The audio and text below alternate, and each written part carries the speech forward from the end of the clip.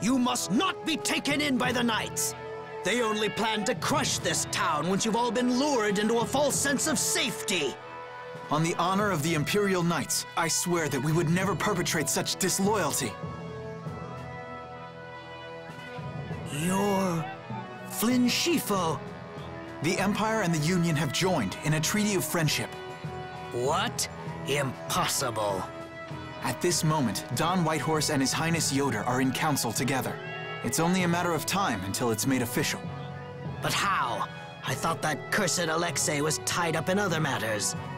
Yes, it is true that our Commandant could only make a brief appearance before returning to the capital. Then, on whose authority? No! This can't mean my plans have been ruined by this boy! This will put an end to the suffering of the people of Kapwa Nor as well. Here's hoping the next magistrate they get is more of a stand-up guy. I will do what I can to make sure a worthy person is chosen when I get back to the castle. To the castle? You mean you're going back to the capital, Estelle? Yes. With Ragou gone, the rest of the castle should have returned to normal.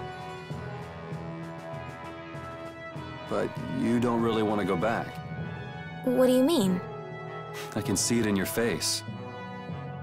No, Well, you should do what suits you best. You've made up your own mind, right? I will go back. I don't want Flynn or anyone else to have to worry about me anymore. It's gonna be lonely without her, won't it, Rapide?